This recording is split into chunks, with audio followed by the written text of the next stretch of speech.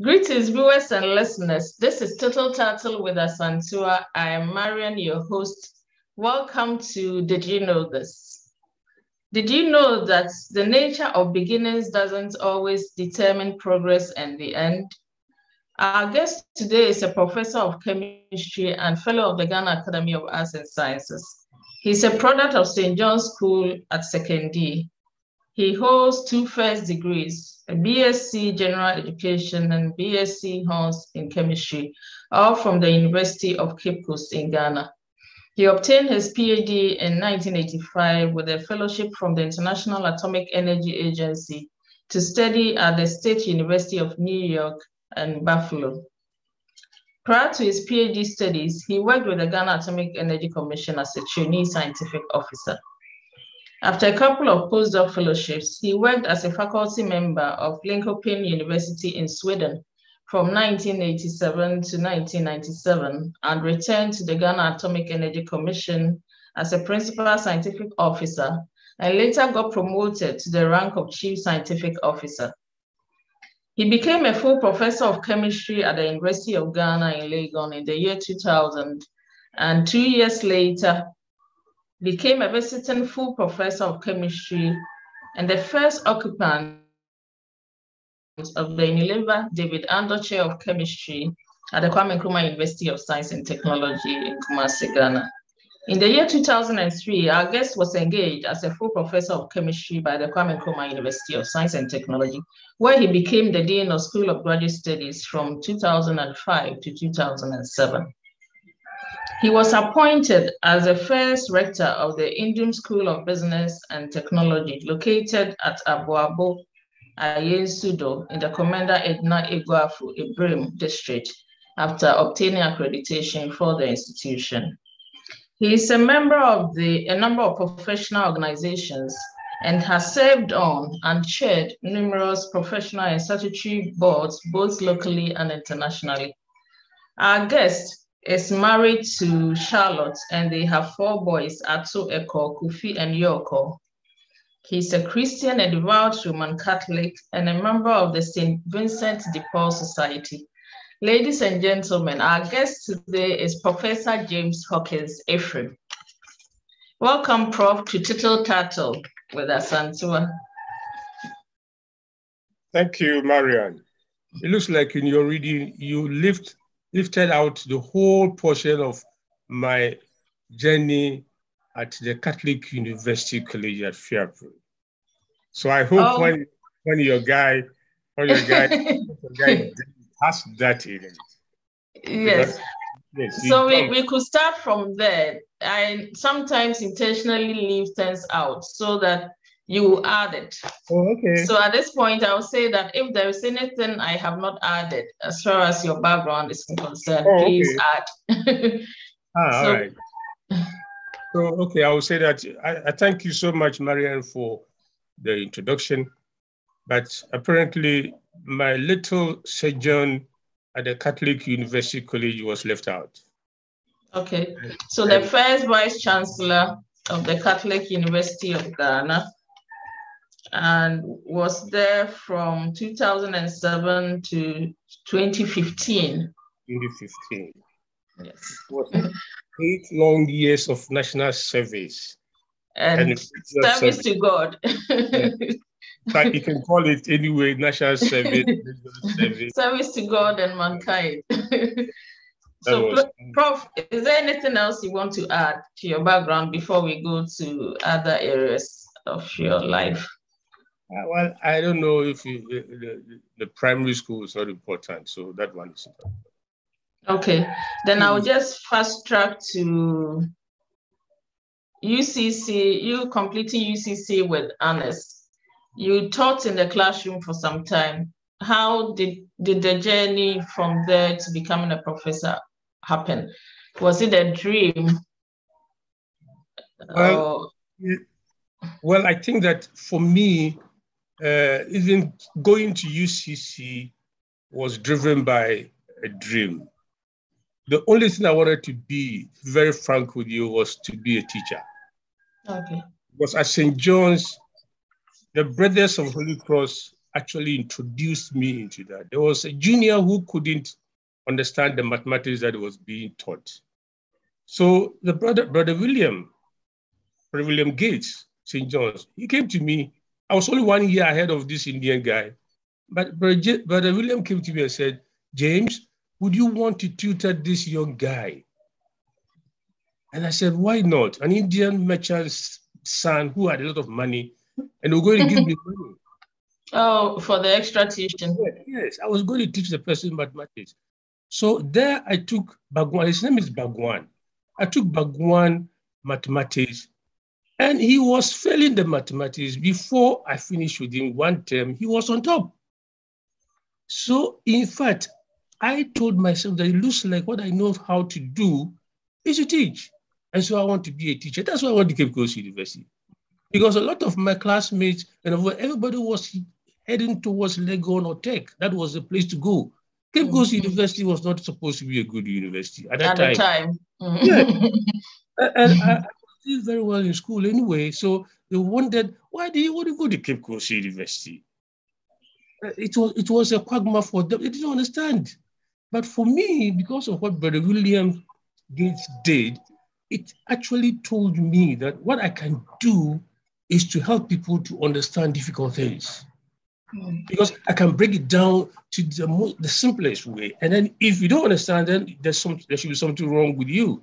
If I handled you, if I interacted with you and you don't understand what I'm trying to say, then there should be something wrong with you, not me.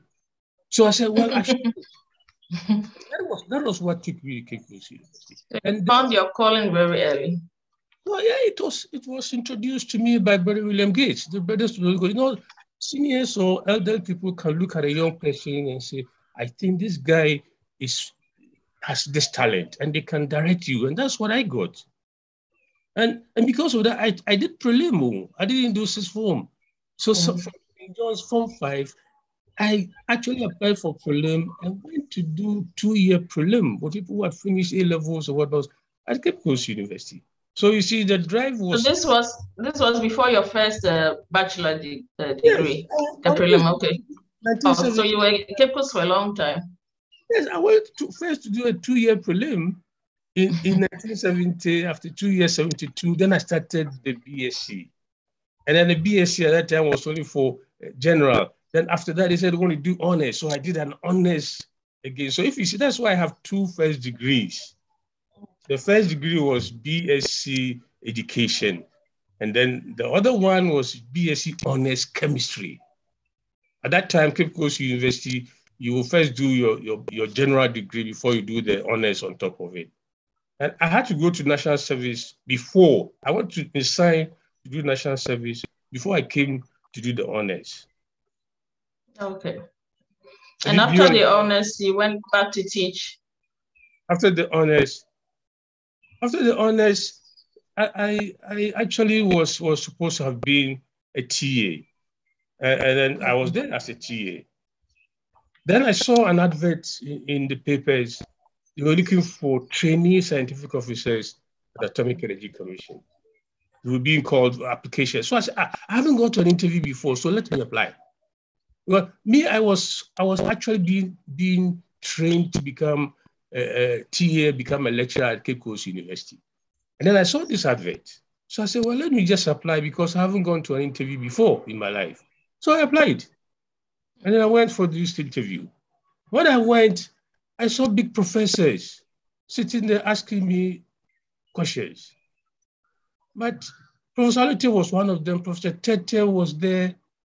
And the interesting thing that happened was that the first question, I remember it so well, as if it were yesterday. Professor Alite asked me, what is the equation for the electron in the K shell?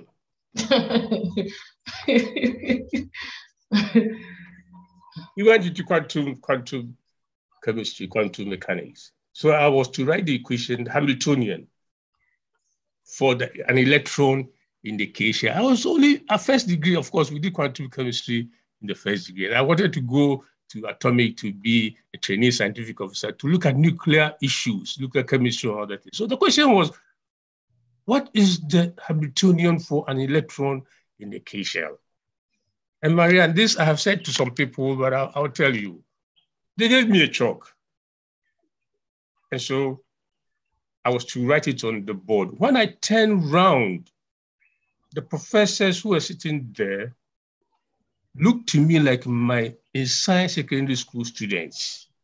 So I told myself, no, these people, if I just write the equation, they won't understand. So I started to derive the equation. And so I started from classical mechanics to quantum mechanics. So I derived the equation, momentum, kinetic energy, what else. When I finished my thing, I wrote the equation on the board. This is my first interview. Remember I said that I haven't been to an interview before, so I was going to an interview to test myself. When I finished, all the professors were looking at me, and I was standing there. Nobody asked me a question. They said, we are finished with you, you can leave. I said, is that how I need to? You were not sure whether they were impressed or not. Exactly, this is my first interview in life. I haven't been to interview. I want to see how an interview feels like. And nobody was asking me any question apart from the one question they asked me, which I don't know whether they will see what I said or not, but I thought they would not understand if I wrote the equation. So I derived. And I think that was all that did it. So they said, I can go. I walked out of the room, and then the secretary to the meeting, he's still alive. He's a good friend of mine, Theophilus Osayanto.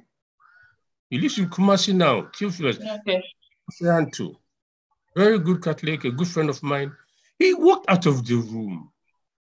I said, hey, who you bad, ba? I said, Oma for. I said, what? But I didn't ask you any question. So, you're bad. So I walked away. He was impressed. Everybody was impressed at first. And later on, it came out to be, when I finally went to Atomic Energy Commission, my head of department told me that I was going to go on fellowship, but I shouldn't come back until I get my PhD, until I've gotten my PhD. I should not even try to come back, because the first practice was that if I come back, I was going to do a master's degree. But if I come back, it might be difficult for me to go back. So you get another leave to go. Exactly. So I should stay. That was what my head of department told me before even I went out. But I've jumped the issue. That was good advice, I think. Oh, no, well, but they knew the system, and I think they thought that I was loaded with potential. So they didn't want to destroy that potential. That was, I think, those were the times when people were good. They would give advice. Goodwill for genuinely good people. Yes, they will ask for money to advise you. They will look at you and say, well, this is a potential, let's groom him or her. These days, nothing has vanished from our society. It doesn't matter how good you are. You're expected to pay. So this is the unfortunate deterioration of our society. But that is the how I went to Atomic Energy Commission. The interview. So now you're in atomic energy, and I don't want to go into the very details, but before you went to the US, what was the experience, Prof? Just a little bit about the experience. Since your life story is very loaded. Well, if I want to say everything, you will not like it, but I will not say everything. Obviously, I'll tell you what you need to hear and what people need to know. Yes, the idea I'm doing this is to tell people about possibilities, opportunities, even in the face of challenges. One can make it despite the challenges ahead, if you resolve in your mind that you want to do something. The challenges are there, but you can overcome them because intrinsically, we have the ability to overcome challenges. That's what makes us human beings. Yeah. We have the capacity to overcome challenges. So that is what we be. Now, what do you want to do? When I went to Atomic, there's a story about the Atomic Energy Commission. So now let's talk about Atomic Energy Commission. Hey, when I went to You are there a bit late, yes. And Mr. Brown, may he rest in peace, JPH Brown, who was the chemistry head, who was the one waiting for me. So when I went, he said, "Oh, you have come, they were happy. They gave me a place, I had a house and everything." And then I went to the chemistry building. The chemistry building was almost in the state of dilapidation, atomic at that time. Now they have converted that place into a hostel. But at that time, it was the only, that's the place, the building that started the atomic energy. So the stones and the concrete were well to prevent radiation leaking out of the building. So chemistry, and the place had deteriorated. But I sat in a small, they gave me a small desk with a distance, and I was a principal scientific officer. In fact, at that time, I was the highest scientific officer. I think at the beginning you were the trainee. No trainee. This is a trainee. This is before the US. I didn't go and come back. Yes, I was a trainee. So when I went, JPH said that there is an experiment that I want you to do called Freaky experiment. If you know the Freaky experiment, so we have to go to take it to the reactor, and then. But most of the time, what were we doing? Nothing. Most of the people were working lotto because no, sincerely. And most of the people were actually waiting for an IAEA, International Atomic Energy Agency scholarship to go out for training. Because I was a trainee, I was going to be trained. So the applications came and I applied, and I was designated to go and learn about nuclear reactor chemistry. So what it meant is that Ghana was going to buy a 5 megawatt Polestar reactor from Germany. And so I was going to study the chemistry, and it's a swimming pool reactor. The swimming pool reactor, the what do you call it? The rods, the fuel rods are submerged into water. And when it hits criticality, the reactor will continue. But the ions in the solution in the swimming pool increase upon usage. So as a chemist, I was going to cleanse the water, determine the various ions, the chemicals that are in, and then methods for cleaning, using chromatograph, ion exchange, or any method that we could be using to clean the water for reuse.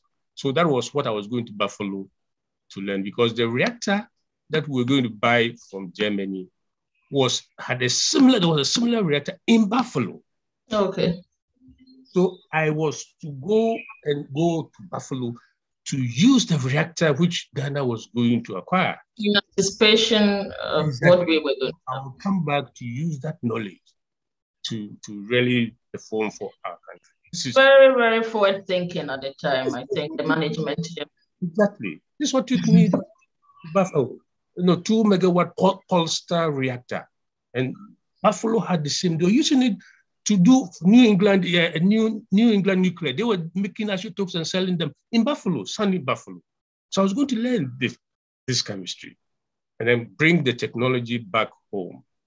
When I left, the professor whom I went to meet in Buffalo had gotten an award to go to California. So he was leaving. That's another part of the story. If you want to, I'll tell you later on. Yes, you can continue from there, Prof. So you are now in Buffalo. No, eventually I got a scholarship and I went to Buffalo. I arrived there, I think, 26th August, 1980. And then they took me to Professor Chong, who was my supervisor. IEA scholarship, you get everything, the supervisor, everything in the university. I was going to do MSc Engineering Science. Okay. That was my subject that I got into do in Buffalo. I went there, the professor was going to California. So he says he can't take me to Buffalo, to California, because the IEA scholarship was tenable in Buffalo. And the reactor that you needed to work with was also in Buffalo. So he couldn't take me to defeat the purpose for which. So he looked and said, well, there is a nuclear chemist. When I look at your background, you're actually a chemist. So there's a nuclear chemist in the chemistry department. Since I'm leaving, I'm going to take you to him. And if he takes you, or if he is interested in you, then you become his student in the chemistry department. So I can leave and you still can continue pursue a degree in nuclear chemistry. So that is how come Professor Chong took me to the laboratory of Jacob Akiba Marinsky. So I went to my Marinsky's office. And then the story was told. This African guy had come. He wanted to do this, but I'm leaving. So his background is intrinsically chemistry. So you can actually pick him. Marinsky said, well, luckily tomorrow there's an exam for all that we have admitted, qualifying exam. So James can go and take the exam. And if he does well, he'll be picked. I had been working Lotto in Atomic Energy Commission for... You were not part of the Lotto. I traveled the next day. I'm going to write an exam. I'd be rusty. So Prof, let me backtrack a bit. Between the time you were hired to your PhD, how long did it take? Hired to my PhD? The time you were hired at Atomic and then your departure to the US. How long? Atomic, I was there 78 and I left, I told you I left 1980. So about 2 years. 2 years there, yeah. 2 years there. Okay. Yeah. And so I don't even know where I am now. So you want to write the exam? Marinsky has recommended that you should join the exam. I'm not going to write the exam. I just said, where is the library? So and I went. And luckily for me, and I would say lucky, but Marinsky kept on telling me, I said lucky, let me cut this in. I said I was lucky, but Marinsky, as a professor and a Jewish professor, said, James, there's nothing like luck. You utilize an opportunity that was made available to you. So when you're able to convert an opportunity into something meaningful, you don't have to call it luck, because some other people will have gotten the same opportunity and they will have blown it. So Marinsky put this in my head. He said, now I'll go to write this exam. So library, they showed me a library. It was going to be physical chemistry. And that's my story. So I went and I read some few Schrodinger equations here, there, and then I went to the exam the next day. Just from that, on the 2 hours preparation. When I went, the exam came, and I was sitting somewhere. Marinsky came and said, look, you came only yesterday from Africa. You know, the connotation, Africa. Yeah. The jungle. You've beaten so many of the students that we have admitted. You have done better than them. In fact, if it were not for the fact that you came late, we have even given you a TA-ship, teaching assistantship, because you have beaten a lot of people that were going to pay monies on. To your fellowship. Yeah, yes, but I had a fellowship, so it was not going to be immediately. Of the first term, semester when I finished, they gave me TA in addition to my fellowship. I was so impressed. And Jack Marinsky will write this in every recommendation that he wrote for me. It will go like this. James came from Africa, and the next day he wrote an exam, and he beat more than 80% of the students.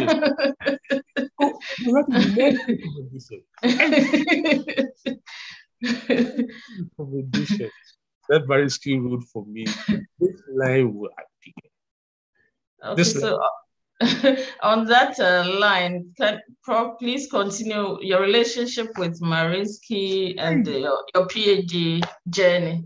So I went to his lab, and then there was one senior in his lab. Marinsky was aged. I mean, he was not aged, but he was of age. He was a professor emeritus. Who is Marinsky? Marinsky is the co-discoverer of element 61, promethium. In fact, he gave it the name promethium. And he will tell you, the first thing he will tell you is the story about how the name came about. That's a long story. but I just thought it doesn't belong here. Yeah. It's a long story. So I was working on polyaromatic hydrocarbons. And then in the process, he was looking at ion exchange resins, polystyrene, sulfur, but Marinsky was looking at metal composition and using what we call the Schubert method and looking for stability constants of ligands binding to metals and ion exchange to determine the stability constants. And it was fantastic, basically mathematical in nature, which was something that I'm naturally interested in. So we worked on a number of things, but the exciting thing about Marinsky was that a lot of professors did not understand him. Marinsky would start a class with 700 students. In America, when you're a student and you're a class at a lecturer, it's difficult. You can change the class. You can go to the next class because classes are given. Marinsky will start with 700, so by the time he finishes, about 350 are left. Half of them will have run away. But only the bright ones will stay with Marinsky because he approaches the thing in a way that, in fact, you have to be sharp to get what he's trying to say. His mind is way ahead of him. When he's talking about things now, he thinks he's at 5 yards ahead. You have discovered an element here. That must be some exceptional person. No, yeah. His mind he thinks very fast. So he goes fast, and you have missed it. You are listening to him, and you don't get it. So what I did to him that he loved was that when he's ahead of himself, I will stop him. I said, Jack, come back here. How did you move from here to this place? Then you will see that you had made a mistake. Said shit. I heard shit about 1 million times. I was telling somebody yesterday, I just alone in the class. No, this one is as a student of his. When I go for interaction, I'll hear shit about 100 times. Can you imagine coming from America, from Ghana, and the professor saying that, saying shit all it. I mean, this is inappropriate. I was so confused. Why, professor? What have I done wrong? Just not wrong. What is this shit for? But he was shitting himself. Yes. Then he said, I used to do this so easily. Now it is almost impossible to. That was the shit that he was saying. Not me. And I didn't understand. He was out of frustration, then he swears. Yeah.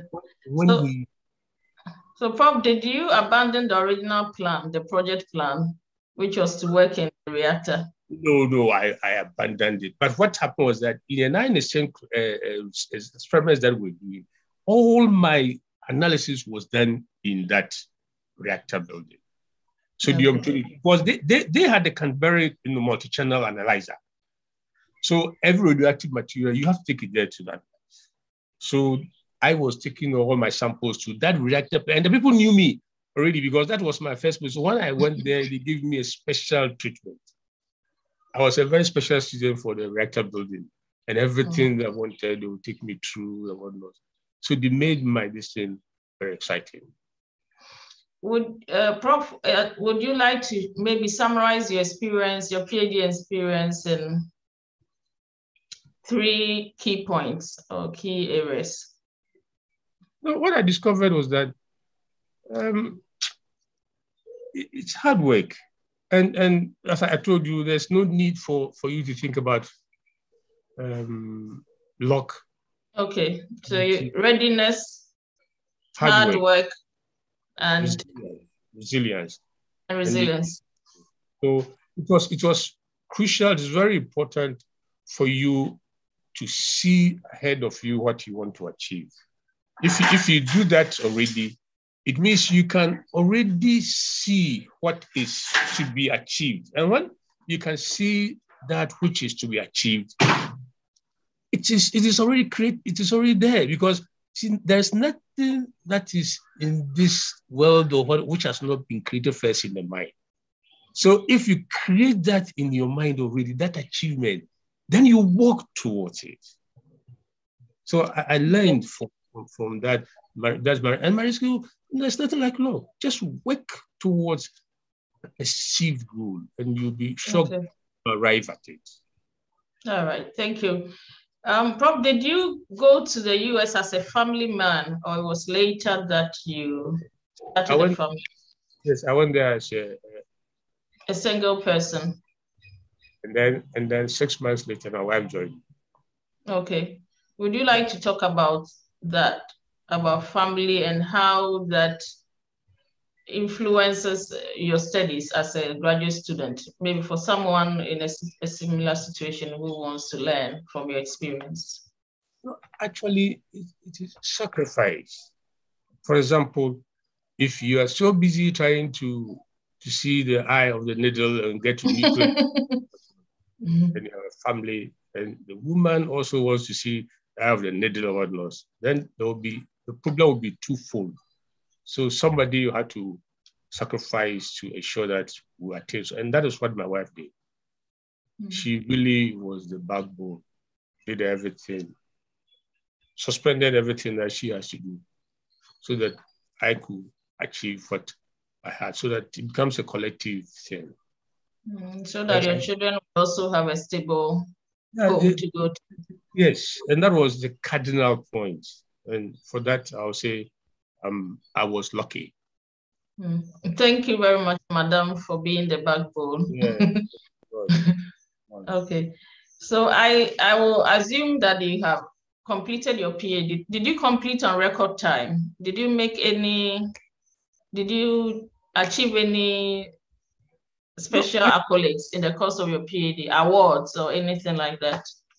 No, my professor was actually approaching retirement. So he was traveling to Switzerland, Italy, Sweden, and whatnot. In fact, he was actually a difficult person to understand. And I was the only one who understood him. And that worked to my detriment in a way that he was not ready to let me leave the lab.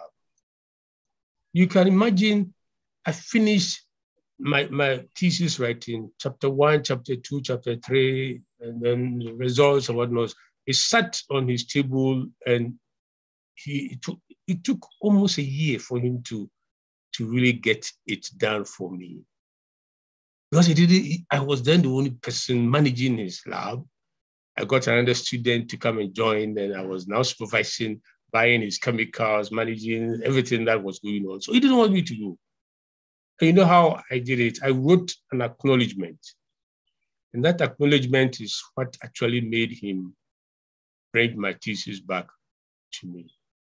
I wrote that I am very grateful to Professor Marinsky for his support, especially during the preparation of this thesis.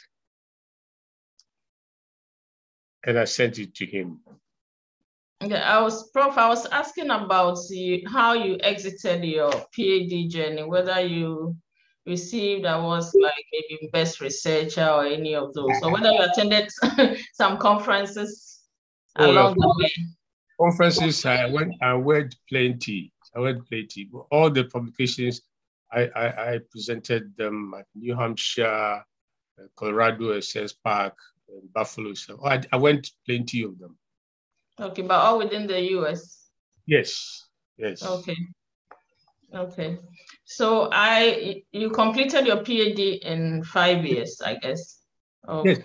Yeah, it was supposed to be 4 years, but you know, he delayed me. That's why I was telling you about how I wrote a nice acknowledgement that I want to thank Professor Marinsky, especially during the preparation of this thesis. Because the thesis has been sitting with him for long and he had not done anything about it. When that acknowledgement went, within a week, I got my thesis completely done. Okay. I thanked him in advance, and I said, especially during the preparation of this thesis. And I think that's actually... I think I learned that from you once when we were drafting a letter, and you said we should thank you for the anticipated positive response. So somehow you corner the person to be positive in their response. You have to actually give you a positive, because you're really thanking for it. So viewers and listeners, this is the end of part one of our conversation with Professor James Hawkins Ephraim.